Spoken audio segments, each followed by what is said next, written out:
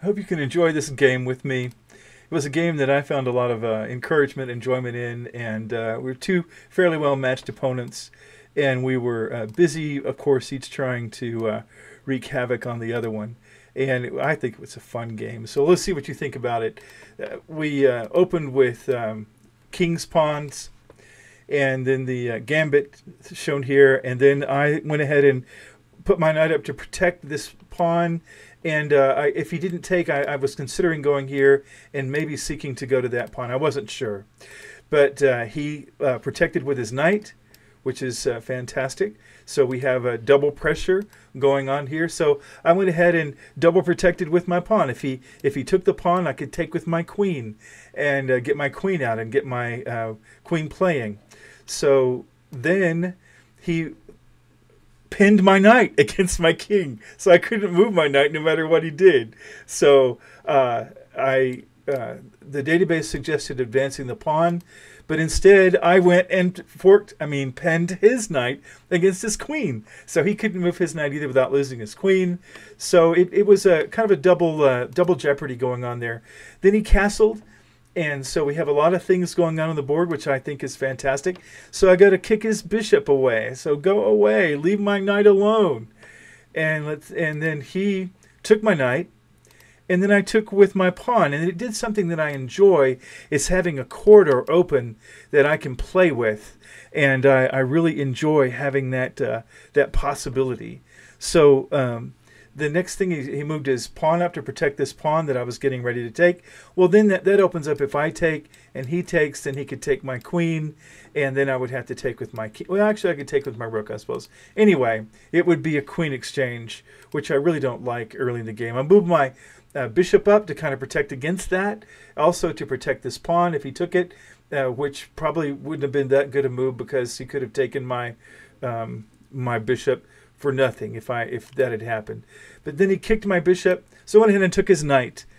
And then he took it with his rook, and that was considered a mistake by the database. Don't worry if the database tells you that something you're doing is a mistake. If it's something that you really want to do and you think is a great thing to do, don't worry about it, because you may have a plan in mind.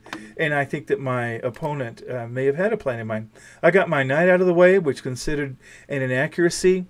There was an opportunity to win a pawn, but if I won that pawn, then we set up the queen exchange, which I wasn't ready for. Instead, I wanted to castle. So then he takes, and then just for a moment, I thought, oh no, he's forked my knight and my bishop.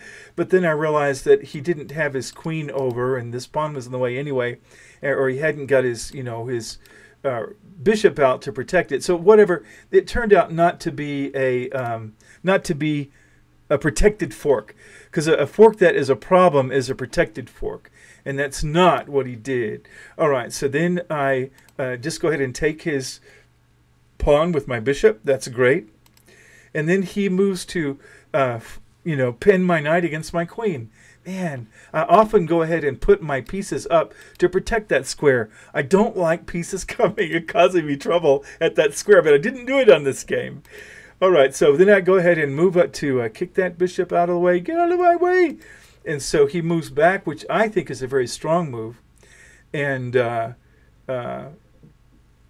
that's, what he could do to continue to cause trouble for my knight, trouble for my pawn structure, trouble for whatever, and that's what he did. But I went over here to threaten this pawn, and then I could get this rook if everything went well. Depends on what he decided to do. All right, so he takes my pawn. I take with my knight, so I can get my knight up there in the game and do stuff. I love to find ways to, cause trouble with my knight. And so he threatens my bishop, and there's really nothing I can do exciting with my bishop. I considered I could go there. That wouldn't work. I could go there. That wouldn't work. There, I might make the king move somehow. I didn't see how that would work. I could go here, and I didn't like that idea. I wasn't sure where to go with my bishop, so I just went there. But that left my king exposed, which wasn't very exciting. So he goes to this place here. I'm not sure what he had in mind, if he was going to do something else or cause me checkmate. Maybe he was going to line up and use his bishop to cause trouble, because if I put something here, he would be able to come down with his queen. It would be checkmate. So I kind of had checkmate hanging over my head for a while in this game. All right, so then I went ahead and take this free pawn, which is considered a great move by the database. That's great, and I appreciate that. And I moved this around a little bit here, so I didn't intend to do that. But I'm glad that was considered a good move, because it was something I greatly desired to do. So then there's trouble, though. He moves his queen down, and I think it's just going to be a real problem anytime soon. I'm going to lose the game. So I castle, because I think, fiddlesticks, it's going to be bad really soon. Because he had his rook here and his queen. He had his bishop here. There's all kinds of stuff he could have done to cause me a lot of trouble. And but he moved his knight out of the way. That was good to get his knight into play. And then I take his rook, which is what I was after for move after move after move, but just couldn't quite seem to make it happen. And so finally I was able to get his rook and put him in check. He moves his rook over there, which is fine. But then I spot I could take this free pawn. I could take this free pawn. I wasn't sure exactly what to do. I could have, I looked at this. Was able to maybe fork his king and his rook once I got that out of the way. I did see that. It's one of my favorite moves. So I move my queen and take this free pawn, and he moves his queen there to absolutely cause me trouble. Good grief, what am I going to do? Because he has threatened my queen. He still has this possible checkmate thing. If he could figure out a way to get his knight down there and cause more trouble. I just wasn't sure what was going to happen. And so I moved my queen over. Maybe he won't realize that I'm threatening his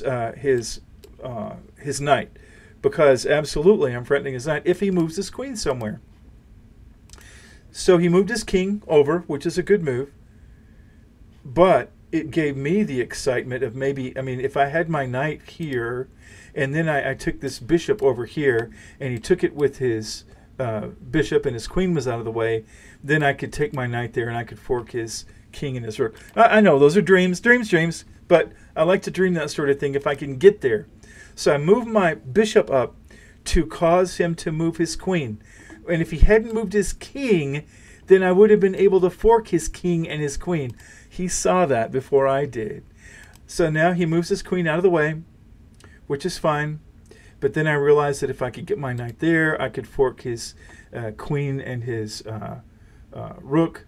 I had to put it there. If I could put my knight there, I could fork his king and his queen and his rook, which I sure wanted to do that. But instead, I go ahead and put his queen in, call it in check, whatever, super threaten the queen. So he had to move. So he moved there, not remembering that I could take his knight. I could also have put my knight here and forked his queen and his rook. And so instead, I don't think I saw that at the time. I don't think that I saw that I could fork the queen and the rook at the same time. Instead, I took his free knight. It was right there for the taking, so I took it. And then at that point, my worthy opponent resigned. It was a fun game. I think I had a lot of risks going on, but I had a lot of fun. And I had fun trying to cause trouble on two fronts at once. And I hope you enjoyed this game. Hope it was something that was entertaining and instructive, and help you become a better chess player and achieve your goals at chess. What are your goals at chess? What are you trying to accomplish with your day at chess? You're trying to become a better player, have more focus, more concentration, more fun, improve your ELO, whatever it is. I would love to know what motivates you to play chess. And I hope you have a fantastic day. And thank you for watching this. There's no way I could have this channel without you being involved in it. Thank you for making it a success. That's so exciting. Have a fantastic day, and I'll check you later.